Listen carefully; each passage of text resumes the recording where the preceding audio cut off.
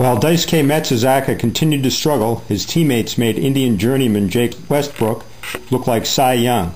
Westbrook held the Red Sox to 2 runs in 6 2/3 innings, and Cleveland took Game 3 of the American League Championship Series 4-2. The Indians lead the series 2-1. Cleveland scored a pair of runs in the second off Matsuzaka on a single by Ryan Garko and a home run by Kenny Lofton. The Indians added 2 more in the fifth on 2 singles, a walk, and a fielder's choice.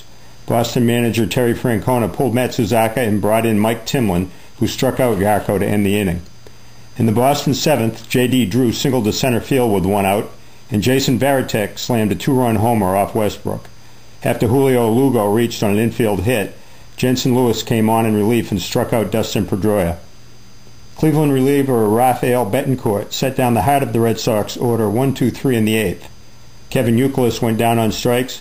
David Ortiz lined out hard to right, and Manny Ramirez was retired on an infield pop-up. Indians closer Joe Borowski nailed the door shot with a 1-2-3 ninth. Boston hit into 3 rally-killing double plays. Game 4 is Tuesday night at Jacobs Field. First pitch is 8 o'clock on Fox.